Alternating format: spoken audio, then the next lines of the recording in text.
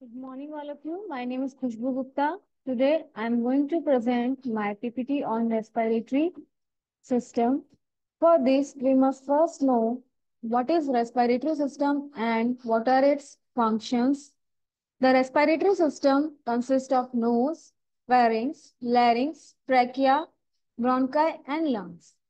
And its primary function of the system is to furnish oxygen for individual tissue cells and to take away the waste products and carbon dioxide produced by those cells.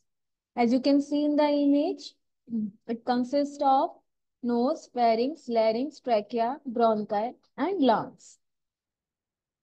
Now we'll come to external and internal respiration process.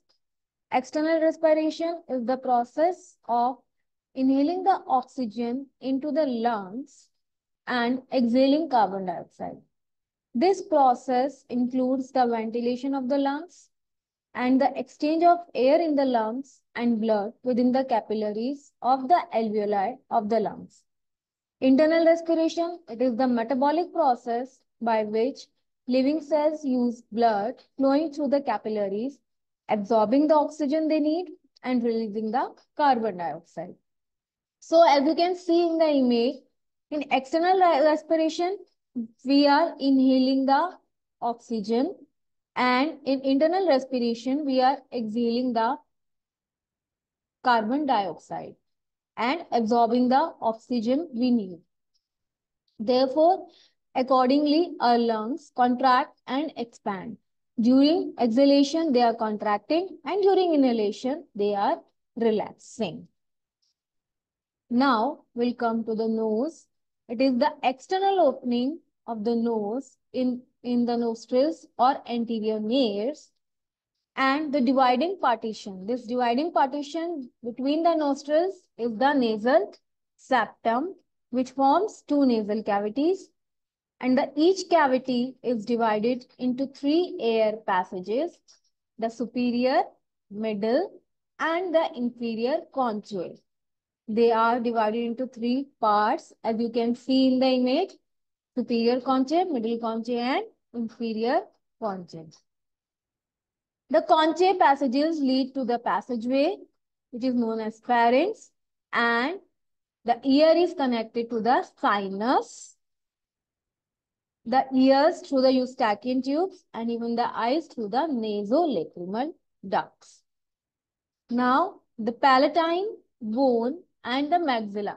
The palate bone and this upper jaw bone, they separate the nasal cavities from the mouth cavity. Hairs are present. These are called also cilia, which lines the mucous membrane, and about 1/4 of mucus is produced daily. Now, the nose has 5 functions. First function is it serves as an air passageway. It warms and moistens the inhaled air. Its cilia and mucous membrane trap dust, pollen, bacteria, and foreign matter. It contains olfactory receptors, which smell odor. It aids in phonation and the quality of voice are the 5 functions of nose. Now, the pharynx, it is the correct term for the throat. To the throat, we call pharynx. It is muscular and membranous tube that is about 5 inches long, extending downwards from the base of the skull, and it eventually becomes a esophagus. Now, the nasopharynx, it is behind the nose, oropharynx behind the mouth, and laryngopharynx is behind the larynx. As you can see in the image, nasopharynx is behind the nose, oropharynx is behind the mouth, and laryngopharynx is behind the larynx, which is divided into 3 parts. Now, there are 7 openings of the pharynx. In the nasopharynx, there are 2 openings from eustachian tube of the ear and 2 openings from the posterior nares of the nose. In the oropharynx is 1 opening from the mouth. Oro, that means mouth. Naso, that means nasal cavity. Now, the pharynx also contains 3 pairs of tissues that are part of lymphatic system: the pharyngeal tonsils, the palatine tonsils, the lingual tonsils. The pharynx has Again, three functions.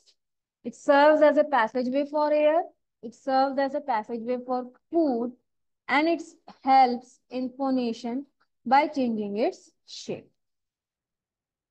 Now we'll come to another structure, that is larynx. It is commonly known as voice box. It is located at the upper end of the trachea, below the root of the tongue and hyoid bone. It is lined with mucous membrane. It contains vocal cords which produce sound. Short, tense vocal cords produce high notes. Long, relaxed vocal cords produce low notes. Remember this? It contains vocal cords which produces sound. The short vocal cords have high notes and long vocal cords have low notes. Now we can see several of cartilage structures in the larynx. The thyroid cartilage or Adam's apple is usually larger in the male, allowing longer vocal cords and contributing to a deeper male voice. The epiglottis covers the entrance of the larynx while swallowing to avoid choking. It is covered with epiglottis so that food does not enter into the larynx. Now there is another structure, the cricoid cartilage, which contains the vocal cords. Now we'll come to the another structure, trachea. The trachea or windpipe. It is a smooth muscular tube that is leading from the larynx to main bronchi. These cartilaginous rings, why these cartilaginous rings are present in the trachea? Because these cartilaginous rings prevent crushing of the trachea. Now, we'll come to the another structure, bronchi. Bronchi are the two main branches at the bottom of the trachea. They provide passageway for air to the lungs, and the trachea divides into the right and left bronchus and then divides further into the bronchial tree. As the branches of the bronchial tree get smaller, the two primary bronchi become bronchioles and then they become alveoli. We'll study them next later on. The left bronchi is smaller than the right bronchi. It is very important. Why? Because room to need it to accommodate the heart. If a foreign body is inhaled or aspirated, it usually lodges in larger right bronchi or enters the right lung. Now we'll come to another important structure of respiratory system, that is lungs. The lungs are two spongy organs located in the thorax and they consist of elastic tissue which are filled with interlacing network of tubes and sacs that carry air and blood vessels that carry blood. Now, each lung is divided into two lobes. Right lung is divided into three lobes, as you can see, and the left lung is divided into two lobes. The left lung has an indation. Remember this? It has an indation which is known as cardiac depression or cardiac notch. Why? Because the heart is located here. That's why left lung is larger than right lung. At the end of each bronchi are the alveoli.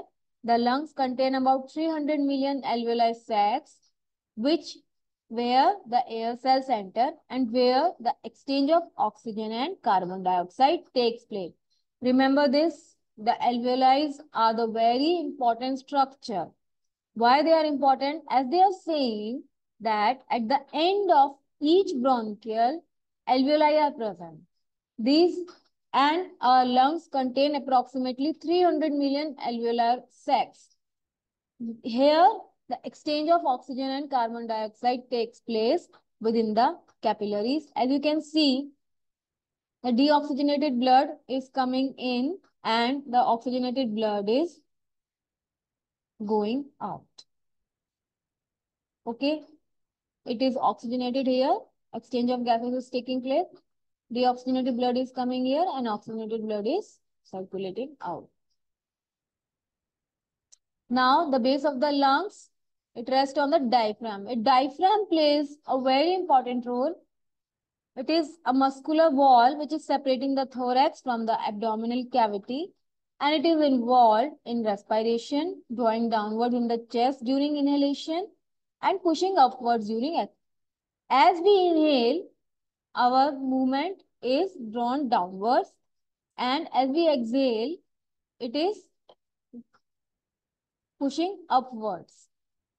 So the diaphragm plays a very important role because, as you can see, diaphragm is attached to the lungs with the abdominal cavity. So during respiration, chest is drawn downwards during inhalation, and during inhalation, it is pushing upwards. Now, there are some volumes which we must know. First is tidal volume. The tidal volume, it refers to the amount of air that is inhaled or exhaled during normal. As we have discussed earlier, that external and internal respiration. The external and internal respiration is the normal breathing or respiration, which involves the amount of air we are inhaling and exhaling during normal breathing. So during the amount of air which we inhale or exhale during normal breathing is approximately 500 ml, and that is known as tidal volume.